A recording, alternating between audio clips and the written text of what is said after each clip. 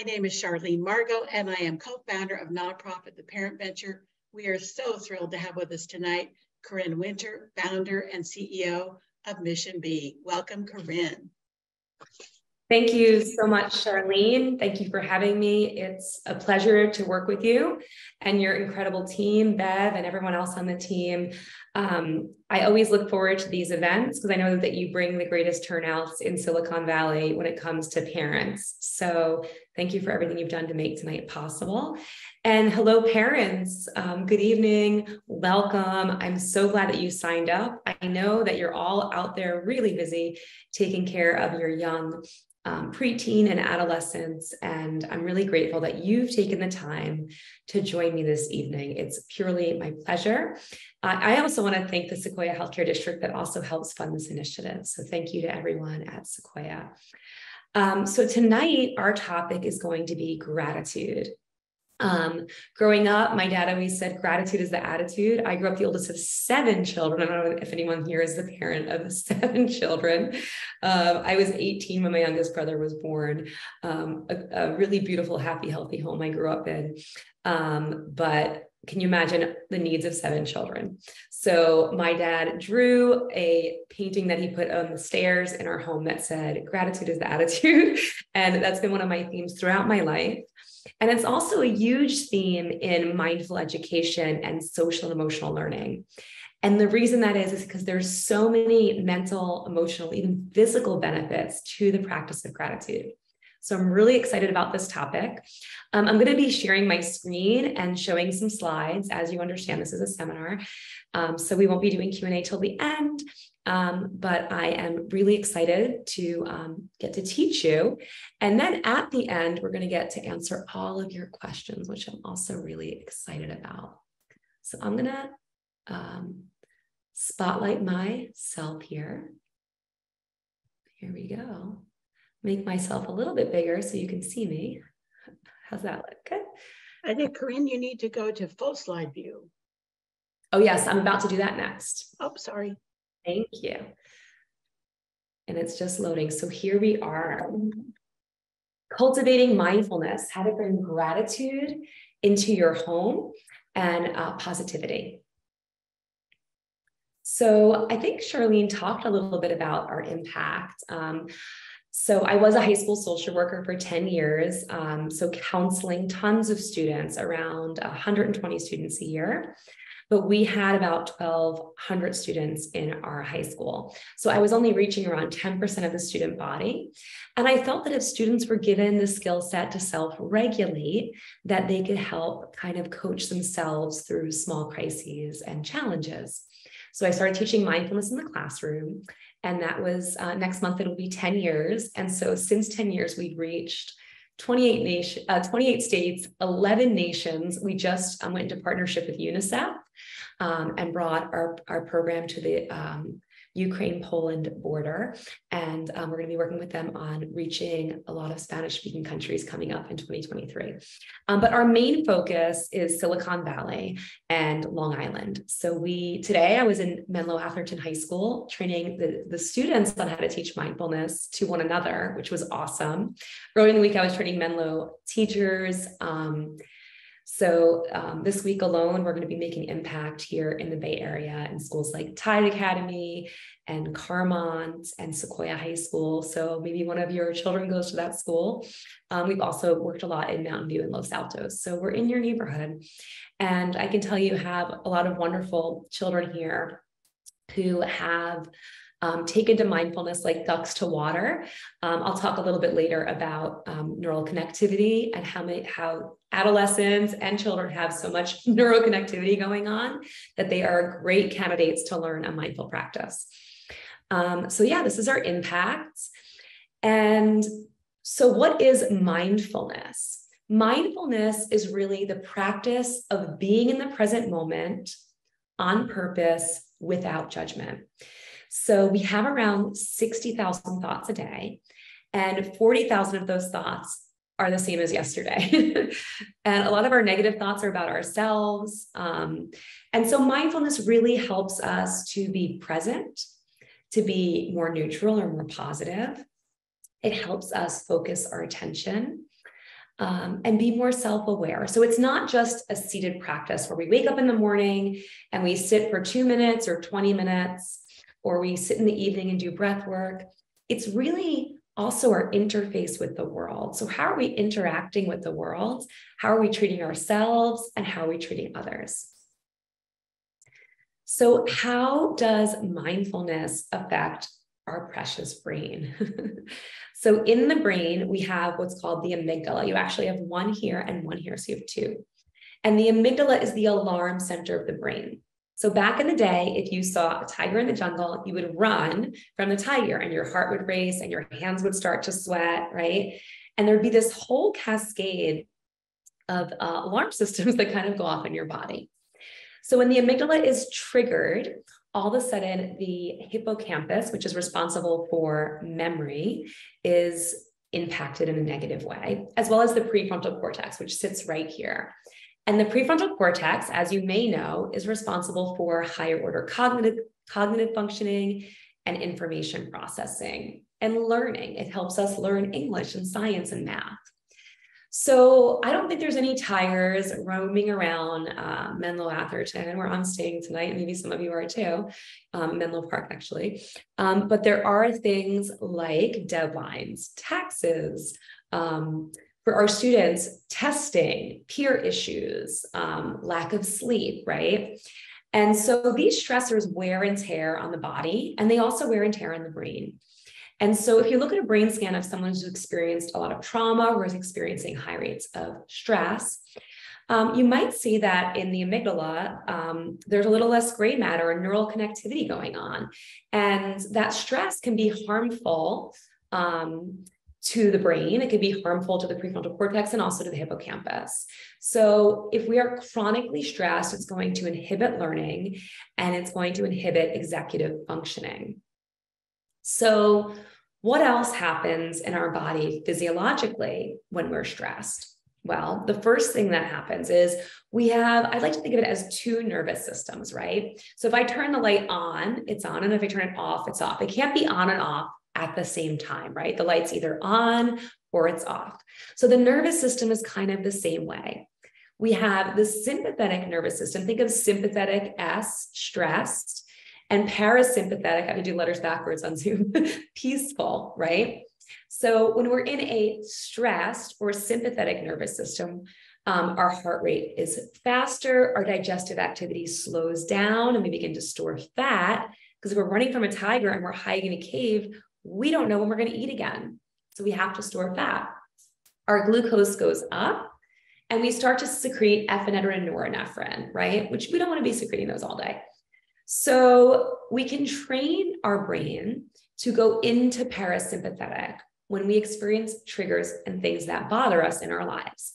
So when we move into parasympathetic, our heart rate slows down, we stimulate digestive activity, our body begins to become more normalized, we stop overproducing glucose.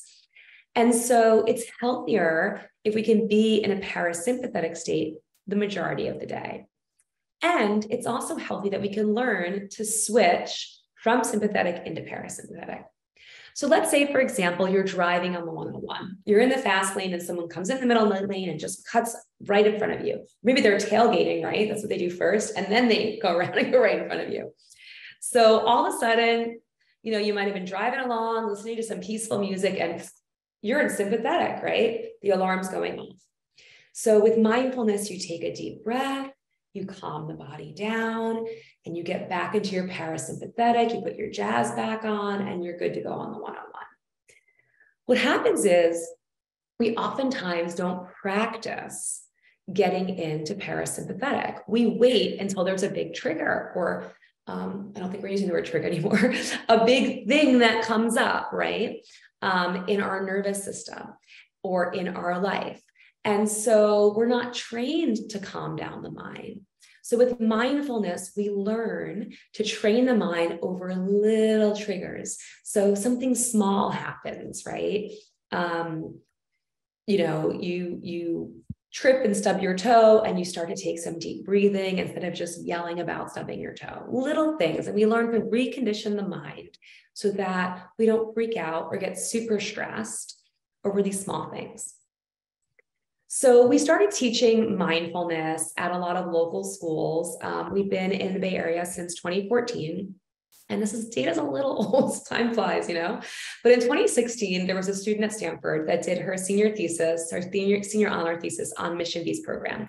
I didn't have a relationship with her. She called our program and said, I want to collect data. I'm doing my thesis on mindfulness. So she came in and she took a very small cohort of 26 students. And I just liked the way in which she collected the data. She did a lot of observations and student feedback. But on her first day, she asked the students, these 26 students, how do you feel? You're allowed to write there was 2 blanks to write down how you feel. Now, obviously not everyone filled in 2 blanks. Some students just filled in 1. But this was the consensus of what was happening in the class. 2 felt okay, 2 felt happy. The rest were in a negative emotional state. Now, this is Barron Park Elementary School. This is not great news. This was a group of 4th grade students, right? Not what we would expect. Now, we implemented a 12-week mindfulness program. We went in once a week for 40 minutes. And then the classroom teacher also taught these short breathing practices. And so these were the results. 3 students said no change, but 2 of those students were the students that they said they felt okay. So maybe they're just feeling a little blasé. But a lot of the other students had massive changes. Now, she had to analyze every single variable. It was a very diligent project she was working on, and she could not identify any variables that would cause such positive changes in the students other than doing the mindfulness daily and the weekly practices. So of course, we were really happy to see this data. We're also at the Stanford Children's Hospital. So I'm trying to use all our local data for everyone here. And this is at the Ronald McDonald House. So it's children that are suffering from terminal illnesses. At this time, before COVID, they were also, this was just, I think 2.5, 3 years ago. We've been there since 2017. They were able to bring their sibling with them to class. So as you can see here, the students were more relaxed, more content, less upset, and less tense. And 42% of students felt like it helped a lot, and 96% said it helped. So if we can help students that are suffering in that way, we can help your students too. So here is 500. This was after our first 8-week pilot in 2013, 10 years ago. We had master level social workers and psychologists and school teachers come in and teach these young folks mindfulness. So this is what I like to call my favorite piece of anecdotal data. So if you look around, and obviously this is pre-COVID because they're packed like sardines, but these young children are really practicing this work. So if they can do it, we can do it, right? We're a little older than them. And so we're going to try it tonight too. But just keep in mind that a child's brain has twice as much neural connectivity than we do, right? And our brain is sculpted on repeated experiences. So they learn the same thing every week. So we're just going to get a taste of that tonight. Children are more adaptable than we are, but they're also more vulnerable, which means that if you put a child in a new circumstance, let's say you take them from a peaceful community to a more violent community, they're going to adapt faster than you would or I would, but they're also more vulnerable to engage in those type of behaviors. So it's a good thing to be aware of. It's kind of like that quote, you can't teach an old dog new tricks. At 48, I like to think of myself as a little bit of an old dog, but we can learn new tricks. It's not true. It's not true, because now we know that neuroplasticity lasts all the way throughout adulthood. So what are the benefits for us, right, as adults for practicing mindfulness, right? We all want to know, even when we go into kindergarten classes, if we don't tell them, do the neuroscience piece right away and tell them why we're practicing it, they want to know, why are we practicing this? So for us as adults, it reduces the gene marker for inflammation. Now, I don't know about you, but as you get older, you get more inflamed more easily. And so that's a big selling point for me, for myself. Reducing stress and anxiety, but also increasing empathy. So when we're more empathetic, we are actually more creative. Like think about if you're a lot of startups in Silicon Valley. So if someone's creating a project or an app, they're thinking about the user experience, right? They're thinking about they're using empathy to think about user experience, right? So mindfulness is really good in that sense because it helps us become more empathetic. So I can talk about data all night long, but I don't want to bore you. So I think the best way to understand mindfulness truly is to practice it. So what I want to do with you is take you through a mindful experience. We're going to do 4 breaths. I just want to briefly stop the screen share and just move over to this document for a moment. You are going to be, Bev, who's working with Charlene, is going to be emailing out all of these documents tonight. And you're going to be getting this wonderful handout, which talks about the few things that I just covered. So the benefits of mindfulness, the brain science that we just covered, the sympathetic and parasympathetic. And then we're going to go to page 4. So at the end of the night, when you get this handout, and you want to practice these mindfulness exercises on your own, you're just going to turn to page 4. Okay, so how it's going to work is I'm going to guide you through these 4 practices one by one, and I'm going to explain the benefits of them. This part of tonight's class should take between 6 and 8 minutes. So we've also trained the Mountain View Police Department, and then they have me come back into the SWAT team and some of the fire department. And a lot of times when first responders are driving a vehicle and they're speeding, they're taught to do a breath. So they want a breath that gives them a sense of relaxed alertness, right? So that's what the 5 and 5 breath is. It's a great breath for a student to do when they're taking a test. Because they're breathing in and breathing out. It's a good breath for you to do when you're driving your car. You don't want to get too sleepy. So these are breaths that you can practice on your own as a parent, and they're also breaths that you can share with your children. So I invite you now to sit back and close your eyes. If you have access to a bed or a place where you can lie down, it might be a little more enjoyable. But we're going to have more opportunities to lie down later. So sitting up is fine. All right, shoulders back and down. Let's just make a couple circles with our shoulders. I'm sure a lot of us have tight shoulders, I could guess. So just begin to make circles back. Let's inhale and exhale together. Deep breath in, deep breath out, deep breath in, and deep breath out. Another deep breath in, deep breath out. Now take your hands, bring them to the occipital ridge. That's the place where the head and neck meet. And we're going to squeeze on the right side, drop the head back, and squeeze on the left. Drop the head down. We're going to inhale, squeeze right, and exhale left. And then just run the fingers along either side of the spine. Give your shoulders a little bit of a squeeze. Give yourself a little bit of a hug. Other side. Good. And then inhale the arms up. Look all the way back. And exhale your hands down your side. So it's typically advisable before you sit and do mindfulness to just do a little bit of stretching. Because if you don't, what's going to happen is you're going to sit and be like, oh, my neck's tight. Oh, my shoulder hurts. So just creating a little awareness there. All right, so find your seat, which means shoulders back and down, heart lifted. Place your hands on your lap and softly and gently close your eyes. So simply connect with your breath. Take a slow, deep breath in and a slow, deep breath out. Inhale, feel the belly and heart rise. And exhale, feel the heart and belly fall.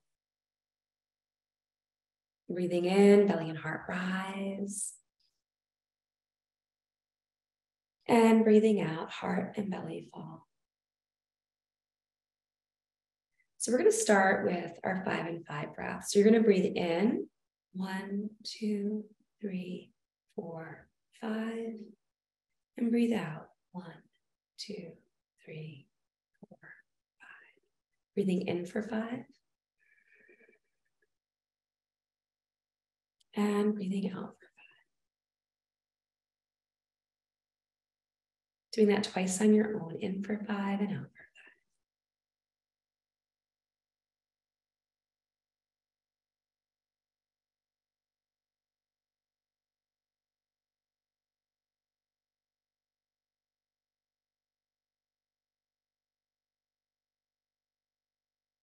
And continue to breathe one more breath.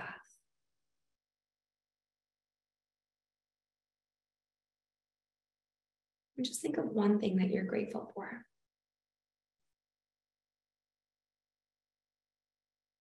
Wiggle your fingers and toes and open your eyes.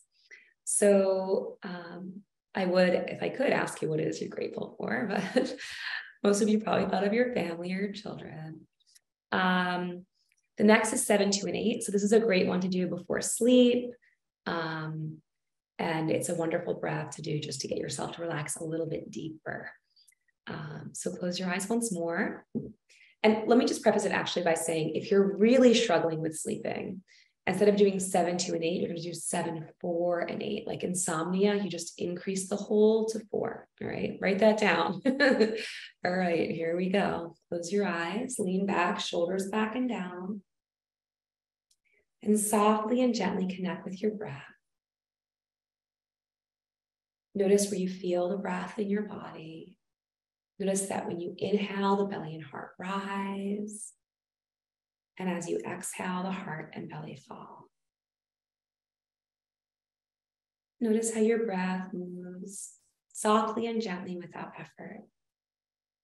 So we're going to inhale for a count of 7. I'll count the first time. 2, 3, 4, 5, 6, 7. Hold. 1,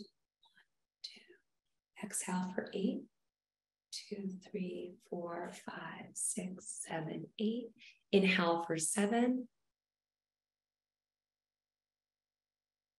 Hold for 2. Exhale for 8. All right, do that on your own twice.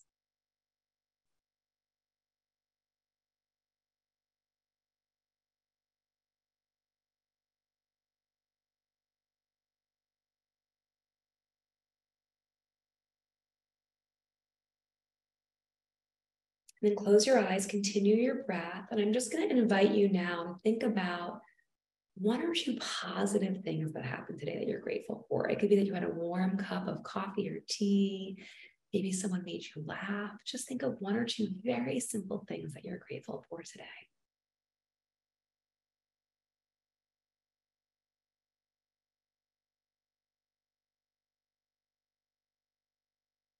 And we're going to do one series of the 7, 4, and 8. So let's inhale for 7.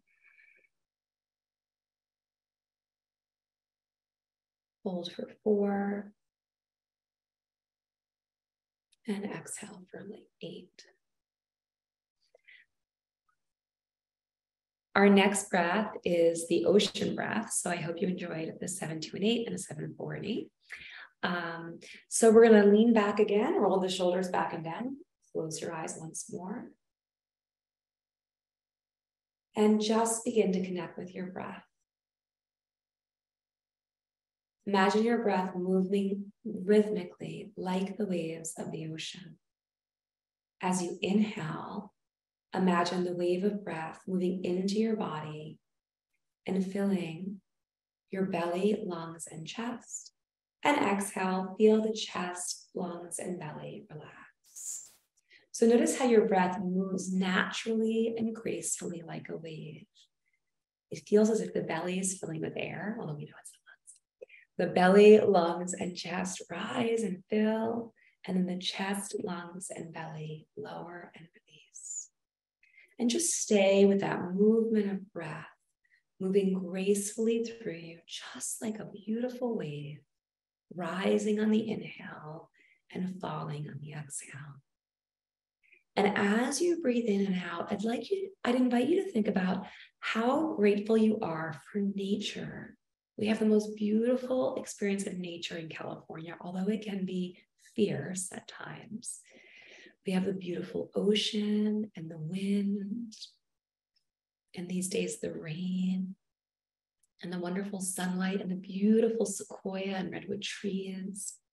So think how grateful you are about living in a part of the world that is so full and abundant with such a wonderful, wonderful components of nature, wonderful components of nature. And so as you contemplate this, I want you to envision something in nature that you truly love. Maybe it's a tree, maybe it's an ocean, the ocean. And as you breathe in and out, just imagine glancing. We're looking at these wonderful, wonderful pieces of nature. And then go ahead and deepen your breath. Feel your breath moving again like a wave, rising as you inhale and falling as you exhale. And then bring movement into your fingers and toes, wiggling the fingers and toes, which is a great way to open and awaken the body. And then go ahead and open your eyes. All right, good job, everyone. You're almost at breath 4, body awareness. This specific breath is utilized to help reduce anxiety. So there was one study where if you bring your hand to your chest, it helps you, or you touch your belly, it helps you calm down. It's like if someone gives you bad news, someone might gasp and put their hand on their chest. So you're going to take your right hand to your belly, your upper belly, at your solar plexus, that space right between your ribs, below your heart, and take your left hand and just place it just below the collarbone. And close your eyes. And softly and gently just begin to breathe in and breathe out. Inhale, breathing in. And exhale, breathing out. Feeling the belly rise on the inhale. And the heart rise, and then the heart fall and the belly fall. Inhale, the belly and heart rise. And exhale, the heart and belly fall. Repeating this a couple more times on your own. Inhale, the belly and heart rise and fall.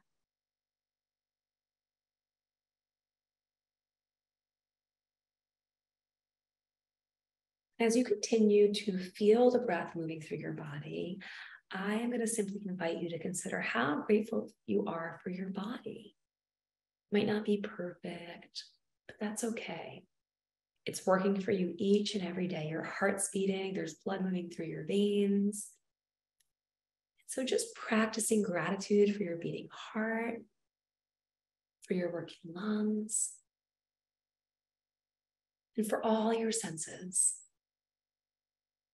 Take another deep breath in and another deep breath out.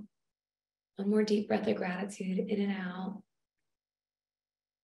And then just when you're ready, wiggle your fingers and toes and softly and gently open your eyes. All right, great. So good job, everyone. You just did 4 mindfulness practices. And these are practices that you can do on your own. I'm also going to send access to videos, and these videos have me guiding you through some of these practices. And so you'll get to watch them another time if you feel like you need a little more of the lesson on that. So I want to talk a little bit about mindfulness as parents and how to combat negative thinking. I don't know if anyone experiences negative thinking. I do sometimes, probably every day, right? We can have a little bit of it here and there, some days more than others. So how do we combat negative thinking and stress with the practice of gratitude and mindfulness? So gratitude is a very fascinating topic. And there's so much research coming out today. UC Berkeley's doing lots of work on it. There actually is an institute called Gratefulness run by a man named Brother David, who has collected a tremendous amount of data around the benefits of gratitude. But it can help increase your immune system. I know there's a lot of flus going around the Bay Area that I've been hearing about, also, of course, COVID.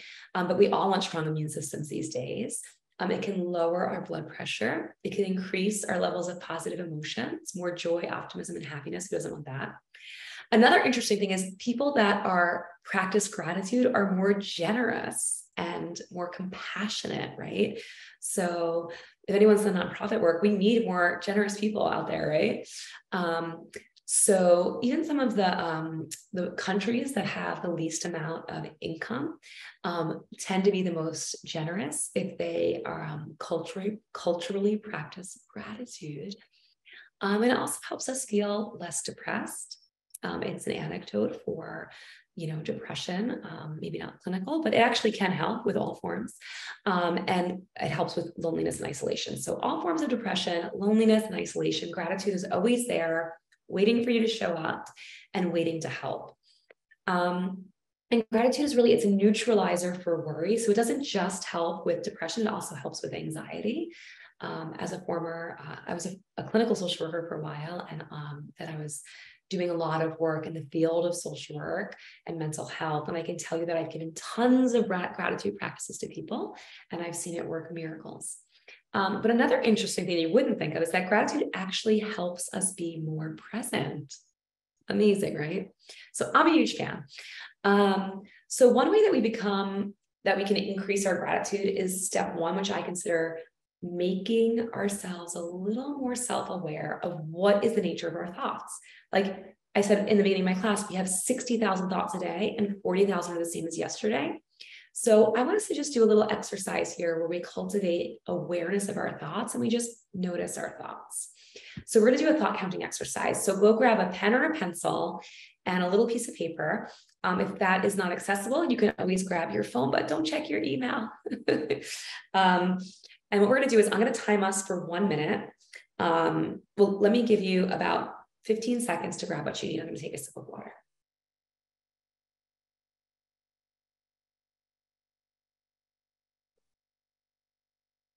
All right. Hopefully you have everything you need. So what we're going to do is we're going to take a tally of how many thoughts we have in a minute, how many are positive. A positive is going to be a plus sign, a negative is going to be a minus sign, and a neutral is going to be a 0. Now, there's no grade on this. We're just trying to assess our thoughts. I'm going to count on my fingers. So starting now for 1 minute, you're going to write down every time you have a negative, a positive, or a neutral thought. Ready, set, go. All right. How did you do? I had 5 neutral thoughts. They were all about the time, like the timing. So not good at timing. I had 2 negative thoughts, both about a pain in my neck and one in my foot. I did too much hot yoga this week. And then I had a couple positives. So mostly neutral, but 2 negatives, 2 positives. So if you had lots of negatives, don't beat yourself up. You might just be having one of those days, right? Remember that book from when your children were younger, The Very Bad, No Good, Terrible Day, something along those lines, right? We have those days. And so sometimes we get locked in that sympathetic state or that negative state, but there's hope. We can reroute our neural pathways, right? And we can create more neutral mindsets and more positive mindsets. So now I'm going to talk about how do we reframe with gratitude. So let me give you an example. I just had this thought like, oh, I'm sore from hot yoga. And I could be like, okay, I'm sore from hot yoga, but I'm grateful that I'm able to afford to go to hot yoga, which is $25 a class in Palo Alto, right? I'm grateful that I'm able to stretch and be present in my body. And maybe those kinks and those soreness is just working that out. So gratitude is a reframing practice that we can do all day long. I'm not naturally positive. I'm really not. I'm truly not. But through the practice of mindfulness, and I started practicing when I was a teenager, actually, and I'm a little older than that now, just 30 years older. But I started doing it and I wasn't that positive. And so we can reframe those thoughts. And now we're going to do another activity. So keep your pen or pencil and paper close. You ready? Now we're going to think about what is our negative thoughts. So I put some examples here that might be somewhat common, right? My negative thought here is it's raining so much. This weather is terrible, right? I think I'm going to sunny California. I haven't seen the sun except yesterday for 5 minutes. So even though it's raining, I'm grateful for the rain, which is filling the reservoir and watering the flowers. Now, that sounds a little too positive. Sometimes it's like, that's kind of annoying. This is too positive, But that's how we begin to reshape the brain to be more positive with this gratitude practice. Next one is, work's so stressful. I can't handle it. I'm grateful for my job, even though it's stressful. I'm going to do the best I can. So we have so many of these thoughts throughout the day. 2 more examples is I don't have enough time. Anyone feel like they don't have enough time? You could raise your hand for that. I'm sure a lot of us. So I'm noticing time management is challenging, and I'm grateful I can choose to make time for myself. I'm not healthy enough. I am grateful for my body and the level of health I have today. So gratitude doesn't mean that we become complacent and we stop working out. Maybe we are unhealthy and we do need to exercise more, but we can just say to ourselves, I'm grateful for who I am today. And today I'm going to do the best I can. And tomorrow I'm going to do the best I can. So it's really it's like a lot of mindfulness is really self-soothing. We're like, hey, Hey, stop beating yourself up, take it easy. I used to, I had a close friend and I would say negative things about myself. She said, don't talk about my friend like that, would you? So we could say to ourselves, don't talk to my friend about that, but you're really talking to yourself. Be your own best friend. And I know it sounds corny and typical, but this is where the money's at, I gotta say the Long Island, this is where the money's at. I'm kidding. I'm using my Long Island accent, trying to be funny here. Okay. So what I want you to do is take out that pen or pencil and write down a negative thought you have and create a positive and grateful reframe. So you're going to have one timed minute to do this. I wish you luck. I wish you could share, maybe at the end if you want to, or you can throw it in the chat and we can share later. So go ahead, 1 minute, I'll be quiet. All right, so start to finish that up. And so hopefully this is a practice that you don't have to write down all the time, although I invite you to do that too, but that you could just do on your own in your head like that. Okay, practice number 3, keep your pens handy. Now what we're going to do is, if I'm in groups, and you can do this in your family at the kitchen table, as a group, like everyone's going to say what they're grateful for. Each person can do 30 seconds around the table. So I'll do it right now as an example. I'm grateful that I bought this beautiful shirt. I'm really enjoying it. I'm grateful that I have clean water. I'm grateful that I'm staying at this nice Airbnb. I'm grateful that somebody gave me this nice bracelet. I'm grateful. So the person would just go on and on like that, and you would time them for either 30 seconds or a minute. A minute is better because it helps us realize, wow, there's this endless list of things to be grateful for. And so now we have 1 more minute timed, and you're going to write down everything you could think of as fast as you can. Well, mindfully fast. Write down everything you can that you're grateful for. Okay, so ready, set, go. All right, so start to finish up. And so isn't that an interesting experience? One thing might lead to another. So I was thinking about, I'm grateful for my clothes. I'm grateful for this desk. And then I thought, well, I'm grateful for the wood that is this desk. And I'm grateful for the tree that gave its tree life for this desk. And I'm grateful for the sun and the rain that helped the tree grow. And I'm grateful for the universe and that the world is spinning on an axis that helps, and that, and you can go on and on and on. And one thing that gratitude helps us explore when we do that, a practice like that, like what led to the desk, is that we realize that we're all interdependent, we're all interconnected. So it's a really, really interesting and fun practice. So it's something you can try with your children or your teens when you're in the car and you have them trapped. No, I'm just kidding. Great time for talks, right? Family road trips. All right. So these are just some few tips on when to practice gratitude. So it's nice to practice gratitude before getting out of bed, in the morning. So I like to say before your feet hit the ground, also before going to sleep. So my husband and I actually have a practice that we do at night before we go to sleep. And what was one good thing that happened today? And what are the things that we're grateful for? So I usually go, well, this good thing happened. And then I want to keep going because once you start, you realize there was way more than one good thing that happened today. So that's a really fun thing to do as a family before meals, of course. And then during challenging times, if you're struggling at work, with your children, maybe your children are really stressing you out, and you have to take a few deep breaths and say, I'm really grateful for this child, I'm really grateful for this job. So that's always a good thing. And I love this quote, when life gives you lemons, you make lemonade. My aunt had that above her kitchen sink when we were kids, and I really love that. And there's a quote that I can't wait to see all the good that's going to come out of this terrible thing, right? So when something challenging happens, even though it might seem bad, we might talk about all the good things that are going to come from this, because inevitably some of the worst things do have positive benefits, right? So another thing the story I like is good luck, bad luck. And so most of you probably know this story from Asia. There was a Chinese farmer who used to till his fields.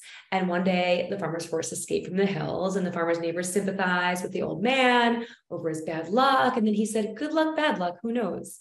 A week later, the horse returns with a herd of horses. And the neighbors congratulate him. Good luck. That must be good luck. And he says, oh, good luck, bad luck. Who knows? And then the farmer's son attempts to tame one of the wild horses and falls off the horse and breaks his leg. And everyone's like, oh, bad luck, bad luck. And the farmer says, oh, good luck, bad luck. Who knows? And then a couple of weeks later, the army marches into the village, and every able-bodied youth has to go off to war. And then everyone says, oh, it's such good luck. And he says, oh, good luck, bad luck, who knows, right?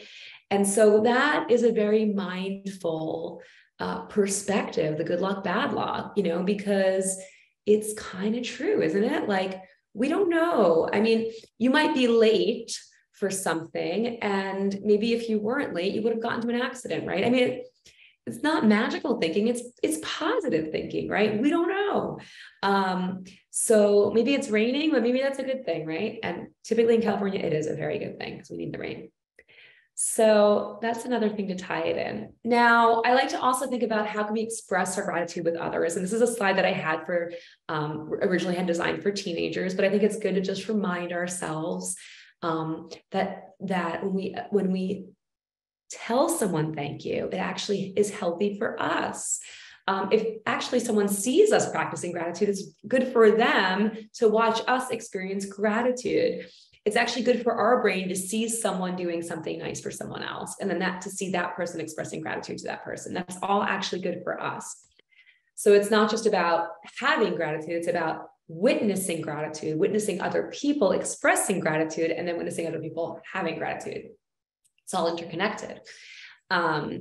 So yeah, you could give someone a thank you note. These are the little things we can do. You already know them. It's just a reminder, just to do nice things for folks, make donations, give hugs, and thank the people closest to you.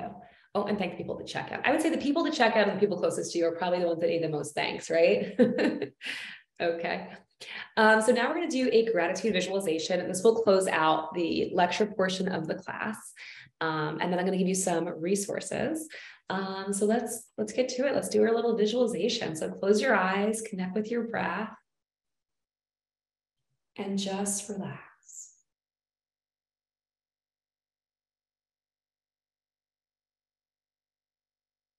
Take a soft, gentle, deep breath in, and a soft, gentle, deep breath out.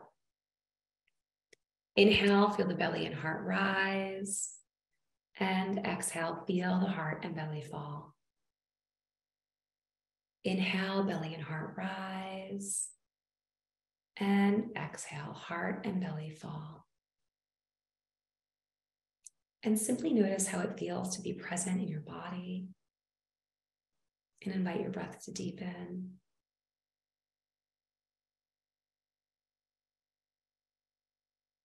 We're just gonna do a quick body scan for 2 minutes. So we're gonna scan the body from head to toe and let go of tension. So I'm gonna invite you to lean back and relax a little more. If you want, you can lie down for these 2 minutes. And as you inhale through the nose, notice that the breath is cool. And as you exhale, notice that the breath is warm. Inhaling cool air. And exhaling warm air. Begin to relax the muscles in your face. Feel your jaw soften and your eyes relax.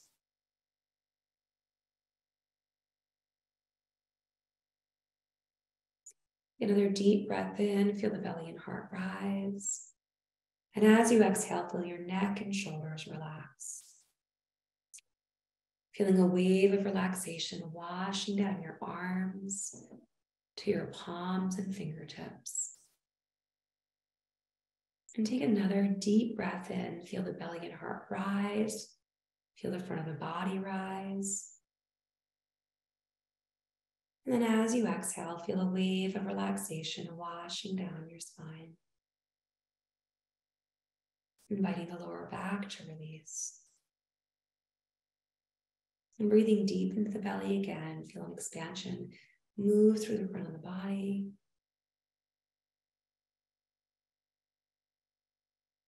And then as you exhale, feel a wave of relaxation moving down your right leg and then your left. Moving down to the soles of your feet and the tips of your toes. And go ahead and deepen your breath.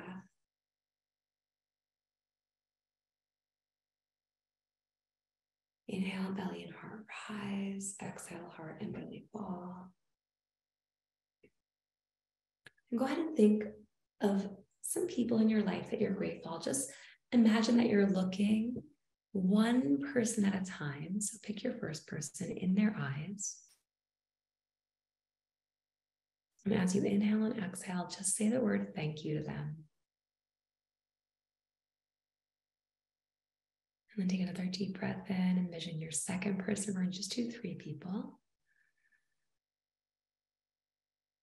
Imagine looking in their eyes and saying thank you.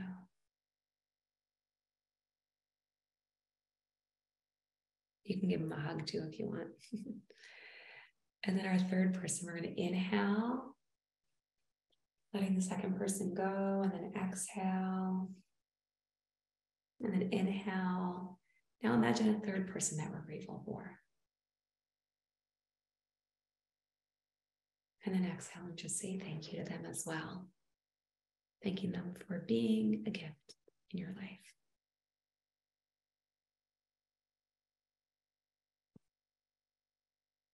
All right, great. And then you can go ahead and wiggle your fingers and toes. And when you're ready, you can softly and gently go ahead and open your eyes. And so I'm going to just share my screen again.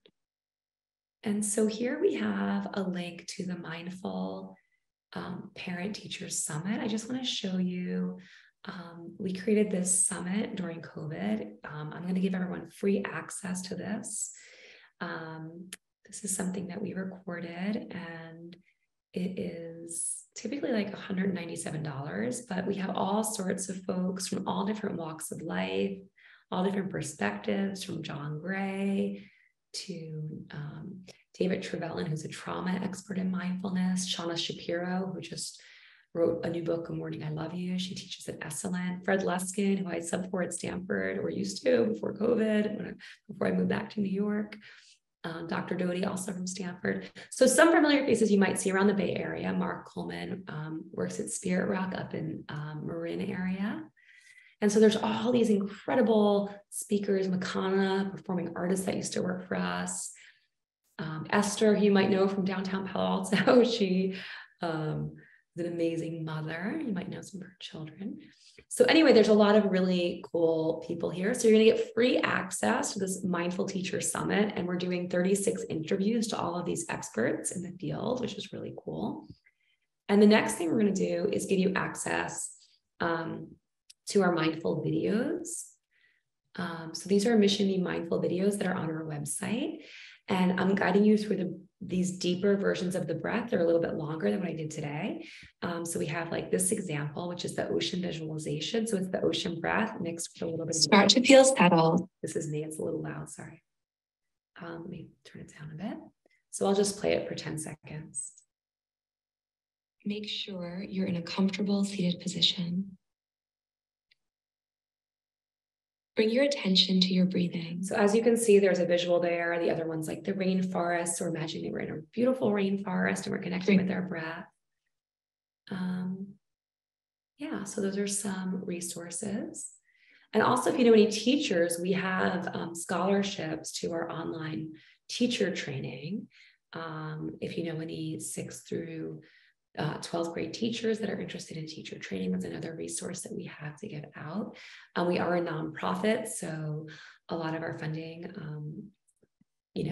helps us pay for these scholarships for teachers that might not otherwise be able to afford it. So with that, I'm just going to share my screen one more time so you have my contact information. I need to leave a lot of time for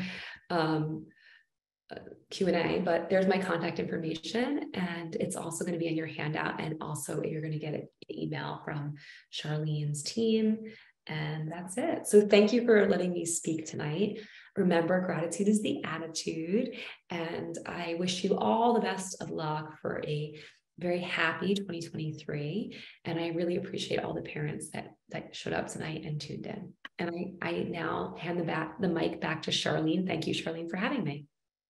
Thank you, Carin, for all of that. That was wonderful. It made me remember that the gratitude journal is a really important thing to do. I've done it for years, and really life changes if you do it for 2 weeks, doesn't it? Yes, it's great. Gratitude journals are really wonderful. And I know that it's good for kids too. One of my favorite children's books is Fortunately, Unfortunately. Do you know that book? I don't know that, but it sounds perfectly aligned with what we taught tonight. It really is. It's a great way to introduce kids to that idea that you were talking about, that good things can happen, right? Good luck, yeah. Maybe. Yeah. So, all right. We have time for just a couple of questions, if you don't mind, Carin. The first one is something that we hear from parents all the time, which is, how do you get a teenager interested in mindfulness?